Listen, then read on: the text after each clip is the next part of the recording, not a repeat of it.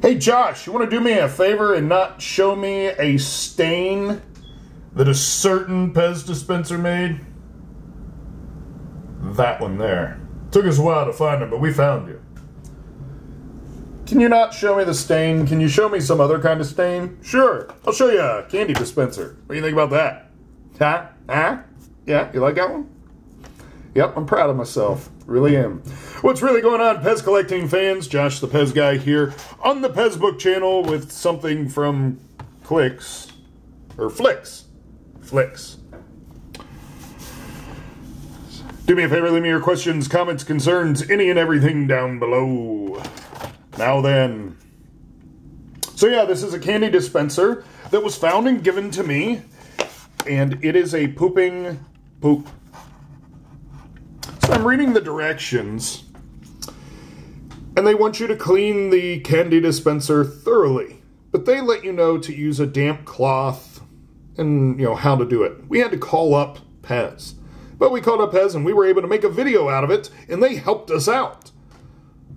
They could have just printed it on here, but anyways, back to this. Dispenser may jam if more than 7 candy treats are loaded in the dispenser. Who reads instructions? Okay, Josh does, and he's showing them to you right now, but candies larger than the candy treats provided may also cause jamming. Try not to put anything other than same size and shaped candies into dispenser. Let's check out these candies. They're smaller than gumballs. You gave us a lot of them. Yeah, that's going to be easy to jam this thing. You need to individually wrap these in sections of 7. Come on, Flicks. Hey, just because it's poopy doesn't mean it has to be a poopy product. Huh? Cleaning up my words. You like that? All right, here we go. We're going to open this dispenser up. Extremely inappropriate there. All right. There he is on his little stand. All right.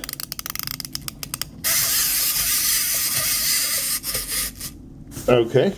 So the wind-up feature works. Let's let him wear himself out.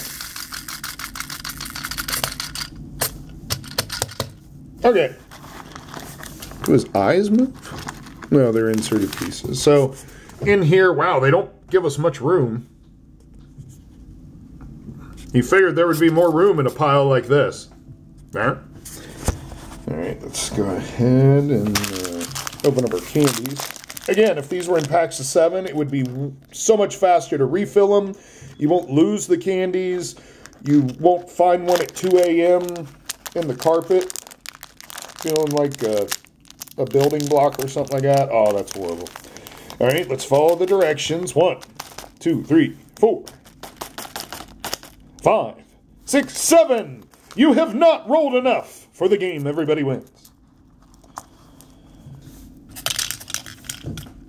Well, we have enough here for our pooper to poop. So that's as full as you're allowed to get it. It's not even at the top. Yeah, I'd be piling these things up as tall as a pile of poo here. All right, we will put on his head.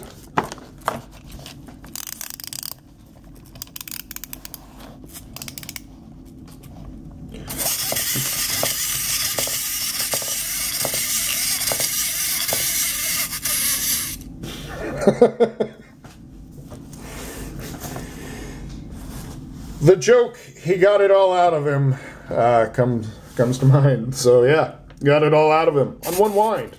Maybe that's why they only want you to do 7, so you don't leave candy inside of there. Oh, we didn't clean it out first. So these are tainted candies. So we will leave our untainted candy over here right now. But what would make these even better is if they were brown colored. I mean, think about it. If you're going this far to make this particular item, wouldn't you make the candies brown? And for that, make them this shape.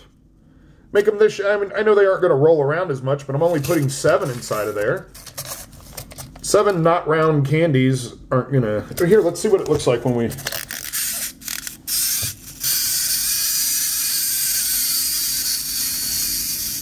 Oh, so yeah. That's a big enough hole for some bigger size candy that's shaped the same way he is.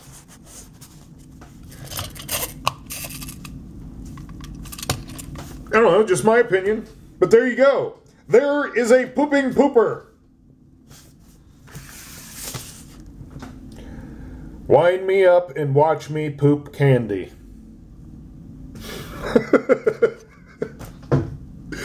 I'll stick with Pez. So until next time.